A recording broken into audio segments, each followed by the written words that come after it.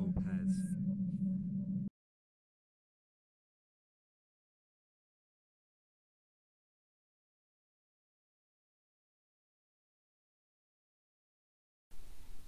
Welcome to Ludus Vulpes. My name's Kirsty. And I'm Phil.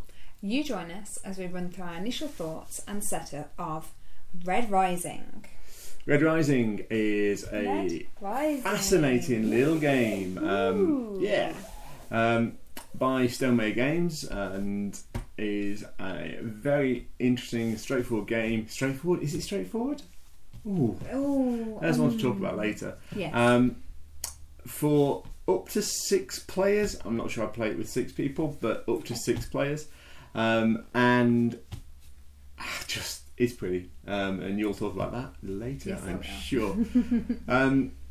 So when we talk about Red Rising, we'll have a brief overview of some of the trickier rules that might be really challenging in rules explanation. And this one has some real challenges for the first time player that we'll talk about as we have the board set up and get to know the game a little bit better. So first things first, let's do the setup. Okay, over to you. You're going to take the board from the box and place the board in the centre of the table so all players can see. You'll then take the wolf's head and open the top to reveal the helium tokens inside, and the draw pile will be shuffled and placed in the centre of the board.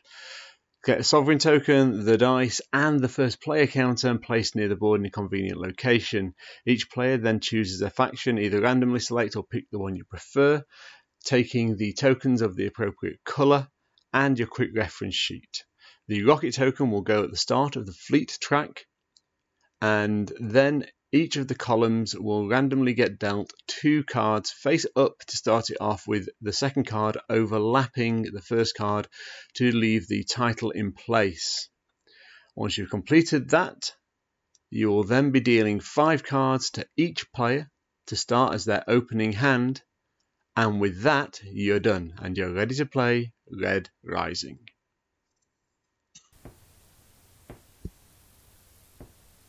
Welcome back. Glad you could join us. What? It's fair. So there we go. We have Red Rising set up and ready to play. Just a few notes on some of the things that you'll see in front of you. These are cards, and we'll talk about those more in a little while. This is the draw pile. You will be creating a discard pile. It's going to be off to one side. Doesn't really matter where it goes. It needs to be accessible to all players. So you'll be creating that somewhere around the board. This is your little pot of helium tokens. This is your first player token. This is the ascension token. Sovereign token. I was thinking It's a Wonderful World with ascension. My apologies there. And in your player area, you've got your faction with your faction power. That happens when you gain the sovereign token, typically. You've got a little quick reference card in your player colour. You have 10 influence tokens. You have a rocket on the fleet track, and you have 5 cards to get your game started. So, how does a game of Red Rising work? Well, really simply, and we'll go through this pretty quickly. On your turn, you are going to be playing a card from your hand, typically, and you're going to be playing it to one of these 4 columns. You may have a deploy ability, which allows you to do something when you deploy the card, and that action is specifically deployed from hand to one of those columns. Then you will take from another column and take the benefit of that column, and the benefits are slightly different. So in Jupiter, if you take a card from Jupiter, you can't take from the column that you've played a card to. If you were to draw from Jupiter, you move on the fleet track. If you draw from Mars, you're claiming yourself a helium. If you draw from Luna, you will claim the sovereign token, and if you claim from the Institute, you'll place one of your influence tokens on the Institute to start collecting influence. So, play a card, take the deploy effect, draw a card from one of the other columns, and take the column effect. That is the game. That's all there is. And with all games from certainly for the Stonemaier Games that have been designed by James Stonemaier, your turn is pretty straightforward. You take an action and it moves on. The game moves at a fair pace. The end game condition, which triggers the end game, is achieving either one player achieving 2 end game conditions. End game conditions are 7 helium, 7 influence, or 7 on the fleet track. So if one player has 2 of those, the game ends. If across all players 7 is achieved across all 3, that triggers the end game. Each player is playing until they've had exactly the same number of turns, so you typically play round to the first player again, and then you'll total up points. And that's when the game gets tricky. Yes. So, to say that I've explained the game to you in, what, maybe 2 minutes max? Yeah. Is fair? Yeah. I've explained how to play the game. Would you want to play from that explanation? Yes. Are you sure? I've played before though, so... Okay, for first time, would you like to play from that explanation? I can talk about my first time. Yeah, go for it. So... Sure, everyone wants to know about your first time. Yeah. Anyway, so my first time experience of this game was there was very much an anxiety as to which cards are the correct cards. I wasn't necessarily sure on a few things which I just want to quickly point out. So each card is unique. There are no 2 of any card. So once a card has gone or been taken by someone else and not being put back, that's it. Change your gameplay. Don't concentrate on that card again. That's really important as well, because some of those cards look quite similar. Yes. Like especially the grey cards, they're all quite samey. They're all kind of like soldiery people with guns, typically. Yeah. The other thing as well to note on this game is that yellow and gold look very similar, silver and grey look very similar, and the copper and orange look similar. So you'll note that on the cards... Copper and brown. Copper and orange. And copper and brown. So Yeah. you'll note that the cards, very light in this section here, have the colour. So if you're not sure, and if you are collecting a specific colour, or you need a colour to gain a specific point, just make sure that what you think is the colour is the colour. I agree. I've messed up with that. Let's just an example of that in my hand, because that might be quite... So yeah, okay, so here we go. Here's yellow and gold. Yeah. So these are yellow and gold. Gold and yellow, and they look very similar, especially when they are buried in these piles. They can look very similar, so just be aware, just keep your eyes on the prize, so to speak.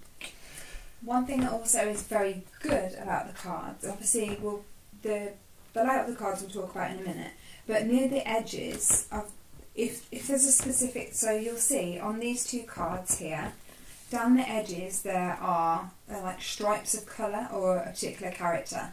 Now the first thing that threw me off is I don't know the story of Red Rising. No, and it's worth saying that this is a series of books, and the actual the game and the characters are all based on that series of books. Neither Kirsty or myself have ever read those books, so we are lacking a little bit in the history. Yeah. But it doesn't stop the game being enjoyable. No. So if you don't know who that character is, all you need to do is look down near the bottom and it will tell you what the added benefit is. So for example, this blue one, if with Pax or Telemanus, or Pax, you get an extra 10 points at the end of the game. I would not know that that was Pax from Adam, to be honest, in that picture, but it always describes at the bottom what the bonus is. But as a quick iconography there, to know that this gets extra points with a red or a gold, it helps to see that little... Yeah, so anything that might influence that card, there is a little sort of half chevron-y thing that gives you an idea that something else will influence the point scoring off that card. If it has a cross through, for example, like this one here... Really hard to see the cross through sometimes. There, it means that you're going to get negative points if you were to combine the 2. But again, you don't need to worry about that image, it does state it on the bottom. So for example, this character, Evie, when she's with Darrow, which is the top character here, you get 15 extra points on top of the 15 that she's already worth. However, if she's paired with Mickey at the end of the game, it's minus 15 points. So it's all written at the bottom, but quick iconography, especially for colours, down the edge is worth noting. So, also worthy of note, I think really important, this is not an easy game to teach. And it's not an easy game to teach because the game itself plays really smoothly. That's not where the challenge is. The challenge is in end game scoring and how to generate that score. Now you are going to score points for your location on the fleet track, you're going to score points for the amount of influence you have at the Institute, and you're going to score points for the amount of helium you've drawn. And that's really straightforward and really simple, but that's only going to account for probably a third of your score, maybe not even a third of your score. The rest of that is going to come from your hand of cards. And as Kirsty's just been explaining with some of those cards, how you've got like a 15-point Evie there, and if she's with Darrow at the end of the game, that's going to be a 30-point card. Each of the cards has different ways of scoring extra points, and they're all detailed at the bottom. Some of them are grey cards, typically are accumulators, so if you treat actually this one's not one of the ones I was looking for. Oh no, it is. You get 5 additional victory points for each gold on all locations. So you're dependent on your opponents really for helping you generate those extra points. Some of them are very straightforward.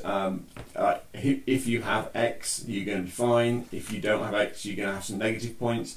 That's this Karanos card.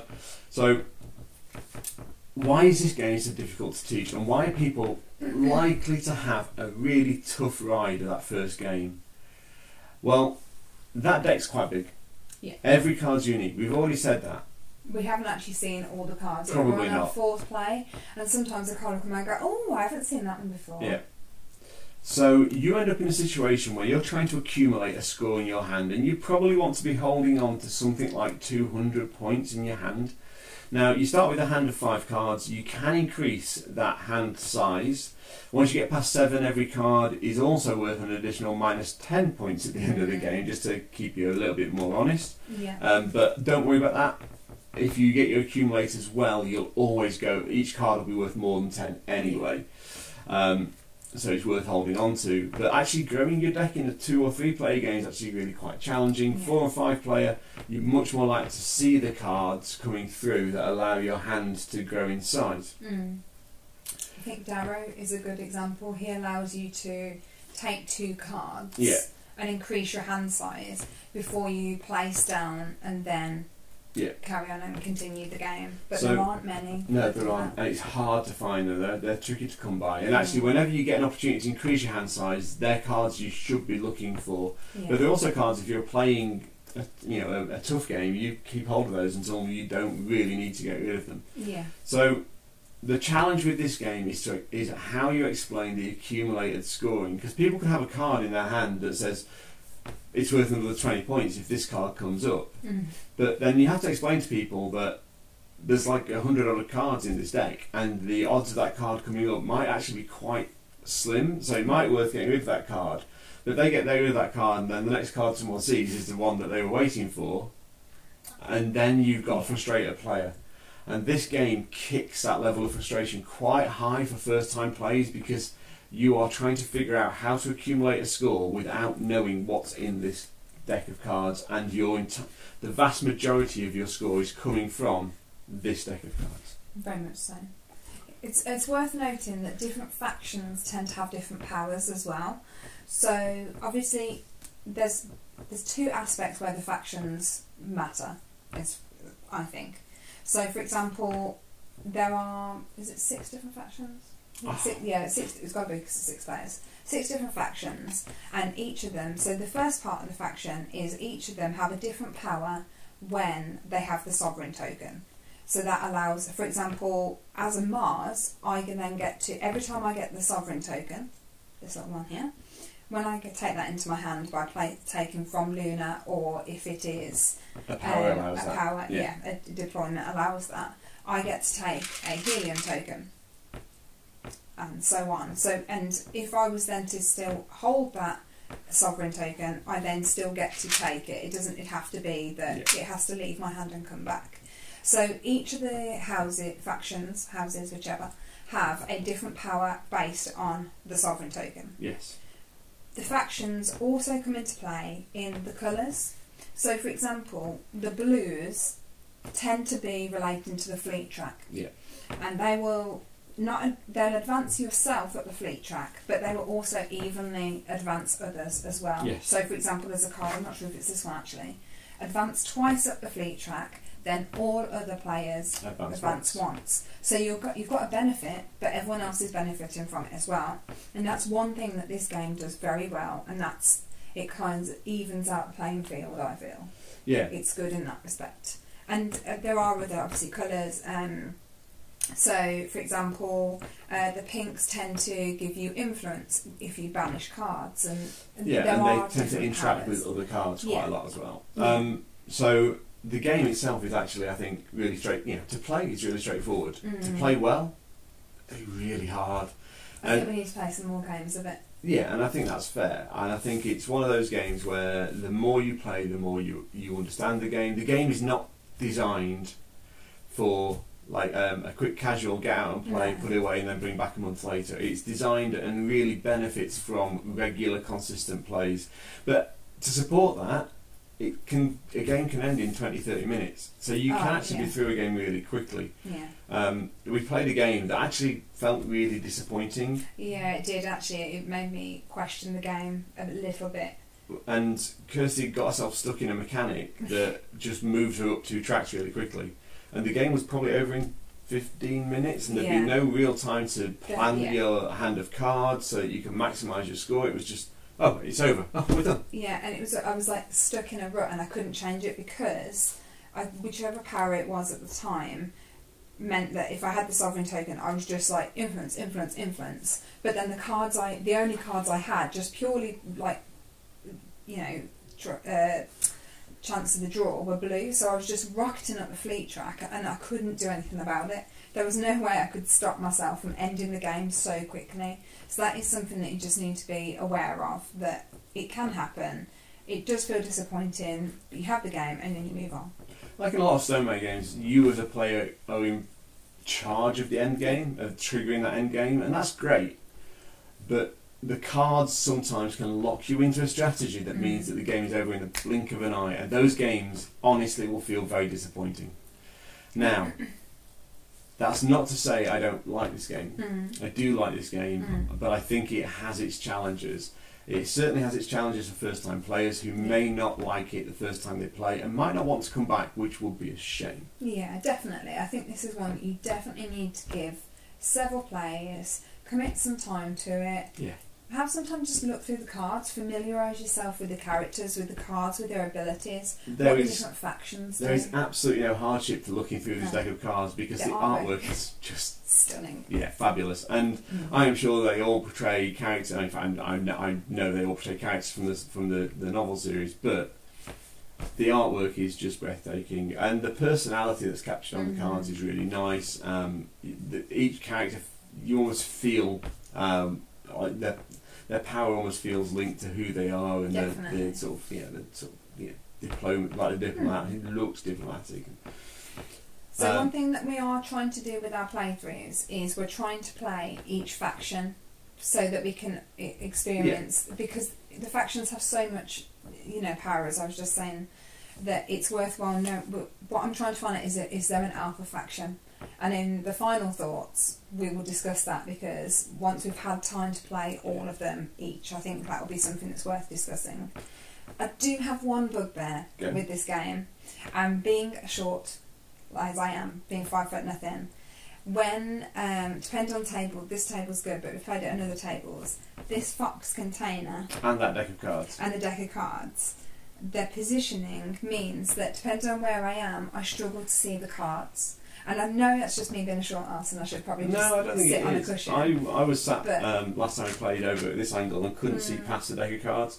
Yes, you can move them off the board, but there are spaces for them on the board, and so you naturally place them there. I'm not going to complain too much about that. Yeah. If that's the only thing, like if that's the only negative I can come up with this game, then that's pretty good. So my negatives, tricky to explain. Really difficult first play. I agree with Kirsty on being able to see past some of these things. Also, graphic design wise, some of the text choices are difficult. So the blue that says blue on almost all the blue cards is really hard to distinguish because it's against a very dark background. The brown is brown on some of the ones as well. Brown background. Yes, some of the the brown's got actually a faint glow around it, so you can see it better. But actually, it might just, instead of actually locking in the colour on the text, it might have just been easier, because the borders are the colour as well, it might have just been easier to use a clean white font. But however, I do understand, if it was for colourblind purposes, it does allow you to see it, but again, if you are struggling in particular colours, you're not going to see that easily anyway. No. So it would have been, as you said, would have been better in white. And there's a lot of information going on the cards, and fundamentally giving themselves very little space because of the quality of artwork. And I'm not going to complain about the quality of artwork, it is stunning. So, for me, is this a game for everyone?